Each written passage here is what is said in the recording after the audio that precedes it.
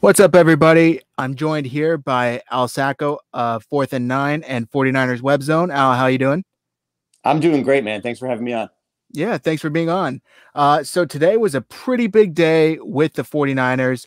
I know a lot of people were thinking, it's going to be kind of a quiet day, draft day, but they made some moves. So let's go ahead and talk about it. We could start with yesterday, or excuse me, Friday. Or I guess that is yesterday, Thursday. I'm all over the place. The first round, the 49ers, there was a lot of talk of them moving back, acquiring some picks due to their lack of picks. That didn't really happen. I mean, they traded down one pick from 13 to 14. Do you think that the offers weren't right for them to trade back into the second round, kind of acquire more picks? Or do you think they weren't aiming to do that to begin with? I think that they had the guys that they wanted. And for me going into this draft, I really believed that they had to get a couple of impact players because they weren't as good of a team as the team that walked off the field in that Super Bowl to me. And the reason for that is you lose DeForest Buckner and you lose Emmanuel Sanders. And you look at the defensive line first. Everybody says, well, this is a deep group. This is a deep group. It really wasn't because coming back, you had Jones, you had Bosa, you had Ford, you had Armstead. You feel good about those guys. But beyond that, Ronald Blair's coming off an ACL. Julian Taylor's coming off an ACL. Contavious Street has been injured. Solomon Thomas hasn't played up to what we'd hoped. So they did need some help there. So I thought that they were going to go defense, and I thought they were going to adjust that line because, listen, that's how they're built. So if Kinlaw was the guy that they thought could come in and make an impact, I really do believe they were content in taking him. And the same thing with Sanders. You saw what happened when he came into the fold last year and how well they did in the passing game because they struggled before he got there. So they really needed to get somebody else to step in there and take some pressure off Debo, take some pressure off Kittle. And the receiver position I thought was huge for them just as much as the defensive tackle was. So I really believe those were two positions that they wanted to fill. And I think that they did that. Yeah, that's a good point. And there's a lot of talk necessarily. I've heard people say that, taking Kinlaw 14 overall was more of like a luxury pick. And, I guess I could see that, but I think that they were kind of seeing tit for tat, eye for an eye. They lose Buckner and they're able to plug it with Kinlaw. They lose Sanders and then they pick up a guy like Brandon Aiyuk. And, speaking of Brandon Aiyuk, they passed on Jerry Jeudy and CeeDee Lamb to take Javon Kinlaw. Do you think that was their right choice to do that?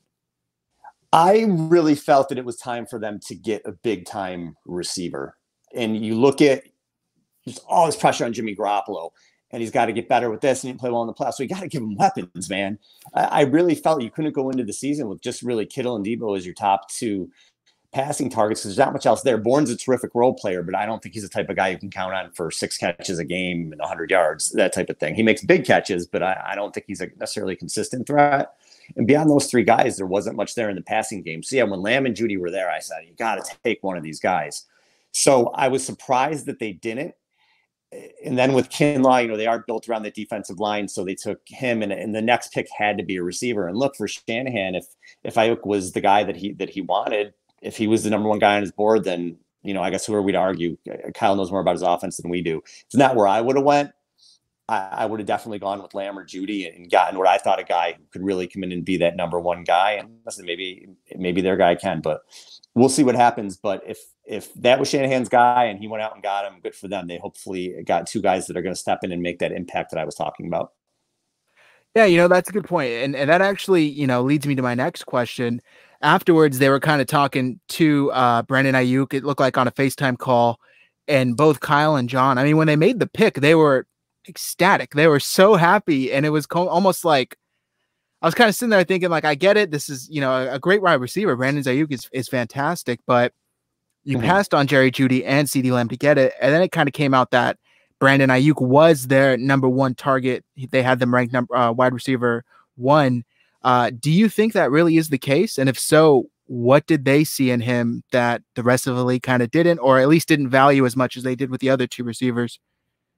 Because other than Ruggs, they had their chance at any receiver they wanted. And if they wanted Jeudy and Lamb that bad, I believe that they would have taken them. But Shanahan has his guys. He has guys that he likes. He's got a certain type of receiver that he wants. He to me, Shanahan, he has faith in his offense. So he looks at a guy that fits well in his offense, maybe rather than somebody who would, look like a big target or a guy that can come in and just dominate a game. Shanahan's looking for a guy that fits his offense. And I think Aiyuk does that in the way that he's got that run after the catch ability. And look, Garoppolo is a very accurate passer in the short game, 10 to 15 yards. And got a guy like Debo who's great after the catch. You got a guy like Aiyuk who's after the catch. So for Shanahan, he sees a guy like him and he thinks he could scheme him open, and then you're going to get all those big plays after the catch. So that's probably what he saw in him. And if he said he was his number one guy, considering where he took him and the guys that he passed up on, I believe it. And yeah, I think you have to believe it. Now, I know on Twitter, I saw a lot of people back and forth where they weren't sure about the pick. And I think that comes from Shanahan's he's picked two receivers high, right? Debo looks great. Pettis was a bust. Or he appears to be a bust anyway. So people feel right now like, well, can we trust the pick? We're kind of 50-50 on it. But only time will tell. But the way I look at it, like I said, Kyle knows his offense. Kyle knows guys that are going to fit in there. And if he's the person who thought was going to be the best fit in this draft, have to see how it turns out. Yeah, that's a good point. And I saw, I think Grant Cohn actually tweeted out the list of guys that Kyle Shanahan, or the front office, I should say, has traded up to get. And it's not good names, So hopefully this breaks the mold. Hopefully this, Brandon Aiyuk comes in and blows out of the water. And that is my next question, actually. Who do you think is more capable of coming in day one and contributing between Brandon Aiyuk and Javon Kinlaw? Oh, it's got to be Kinlaw. Wide receiver is so difficult to come in right away and make an impact. You look at the year Debo had, he had 820 yards receiving. That was the second most for a rookie in 49ers history. Only Jerry Rice had more. So seasons like that don't come along very often. So it's going to be tough for Aiyuk at first. He's going to have to, get accustomed to that playbook, and they may not even have off season with the way things are going with the pandemic and everything else. So who knows what training camp is going to be, who knows about OTAs. So it could be tough for him to come in and learn the playbook. So I think Kinlaw is going to be the guy that can step in right away and make an impact, especially with people around him, with Armstead and Bosa and Ford and Jones. With those guys sharing the line with him, he's not going to get a lot of the attention. So he could definitely come in and I think make the impact sooner. Yeah, that's a really good point. I think a lot of people are kind of forgetting how different this year is going to be because of the pandemic. I think the Saints came out saying they weren't going to have an off-season program at all. And that, we'll see if teams follow suit. I'm sitting here chatting with Al Sacco of 4th and 9 and 49ers Web Zone. Al, what do you think the logic was of not addressing the secondary when there are so many expiring contracts coming up after this season? Yeah, I don't know. And I was talking to somebody earlier, and I kind of compared it to a couple years ago when they didn't have an edge rusher and they didn't address it. It was a year where they had Cassius Marsh, and they were like, oh, we'll see who else. It just was a little bit strange to me because you do look at that secondary. They set for this year, yes, absolutely, they should be fine. But Sherman's contract is expiring. Witherspoon's contract is expiring. Tart's is expiring. Quan Williams is expiring.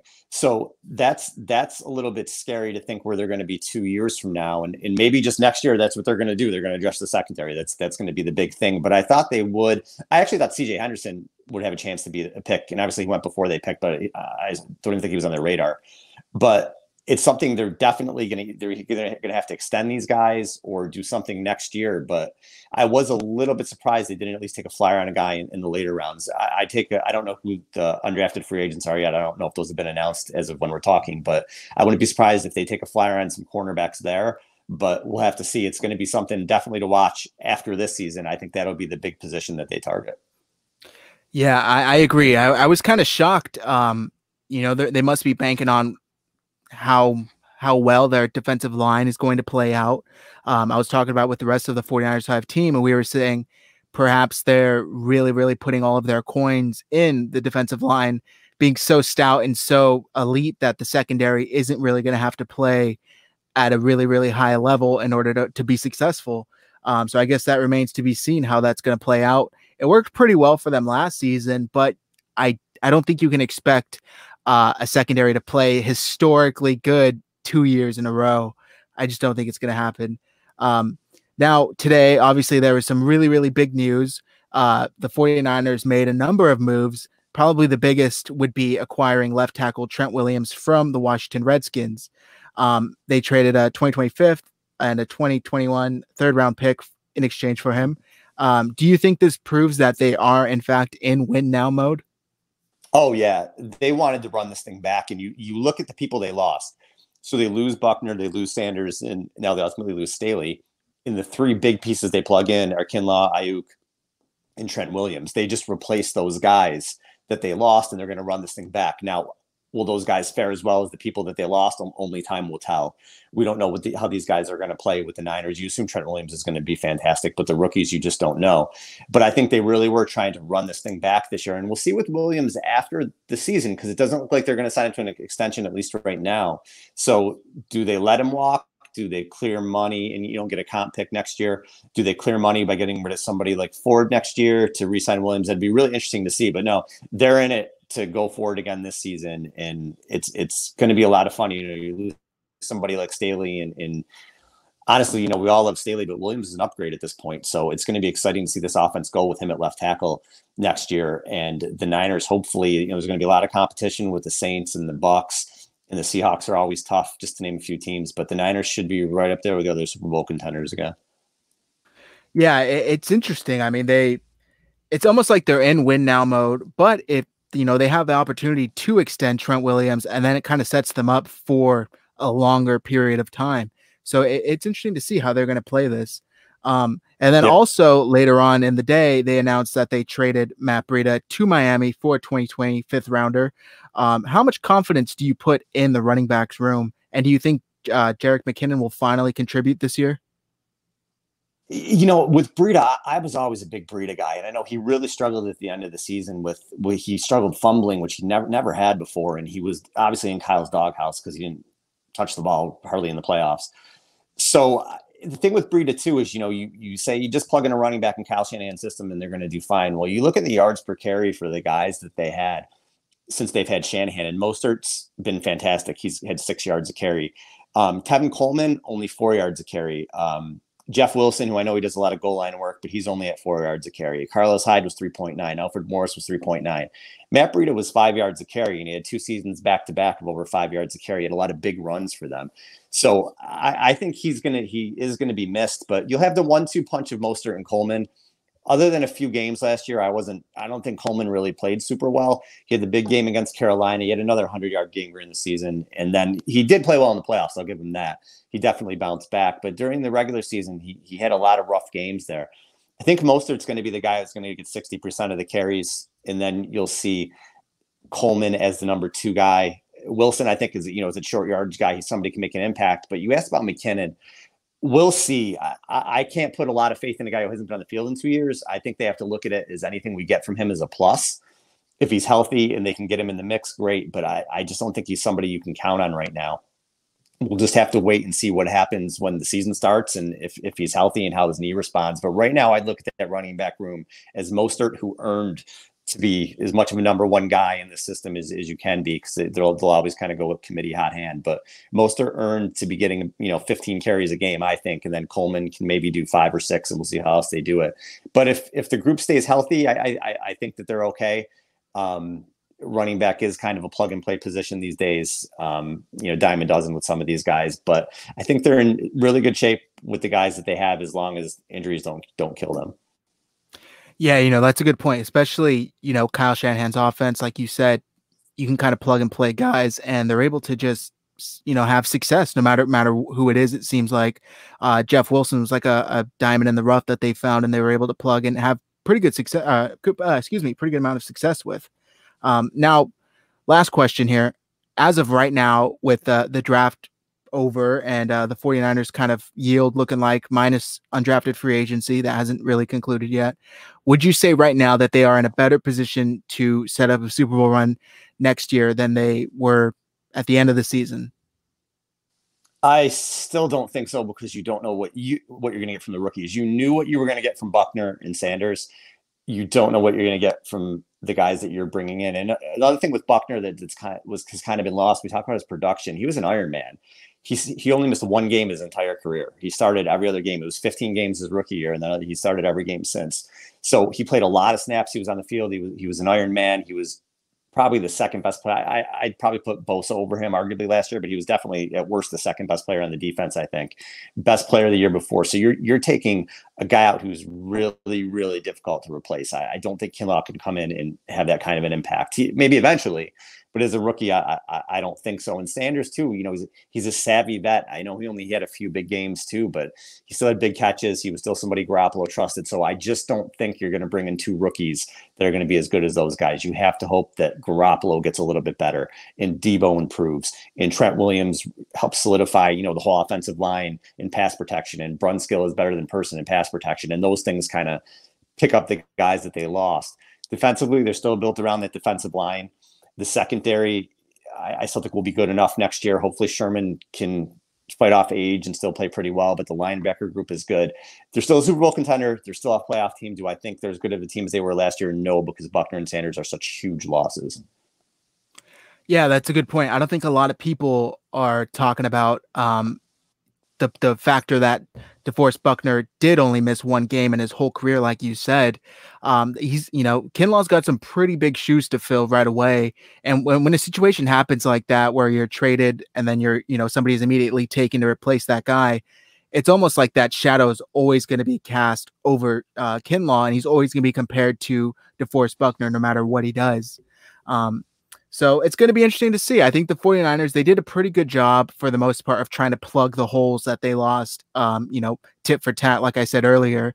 So it remains to be seen how things turn out. Al, I want to thank you for joining me. Everybody, make sure you go follow Al on Twitter. His tag is below on the screen. Anything else you want to say before we wrap it up here? Let's just hope the season starts on time and the Niners can run this thing back and be right back in Super Bowl contention again. Awesome. Thanks, everybody. Have a good one. Thank you.